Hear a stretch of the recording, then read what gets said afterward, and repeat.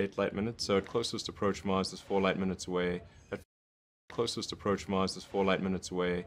At furthest approach is 20. A little more because you can't possible outcomes for establishing a self-sustaining Mars colony, in fact, a growing Mars colony. I'm certain that that is possible, whereas until maybe a few years ago, I was not sure that success was even one of the possible outcomes. It's a meaningful number of people going to Mars. I think this is potentially something that can be accomplished in about 10 years, maybe sooner, maybe 9 years. I need to make sure that SpaceX doesn't die between now and then, and that I don't die, or if I do die, that someone takes over who will continue that. You shouldn't go on the first launch. Yeah, exactly. Well, Actually, the first launch will be robotic anyway, so. I want to go except for that internet latency.